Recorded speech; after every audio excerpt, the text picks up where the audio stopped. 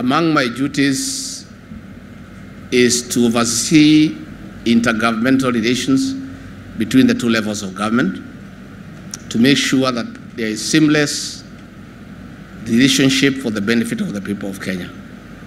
For me to succeed in that function, I need the Senate more than it needs me. That is the truth. We are collecting 2.2 trillion against a budget of 3.6 trillion.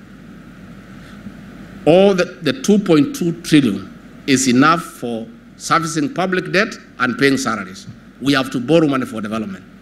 And that money we are borrowing for development, the people who are in office, they were lending money from government to their own banks at 14%, at 12%. This country was sinking into a hole that will not get out.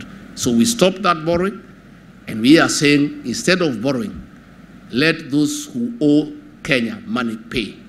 And that money we shall collect, and there is no discussion, and there is no let-off, and we will not be intimidated, because we have a responsibility to the people of Kenya.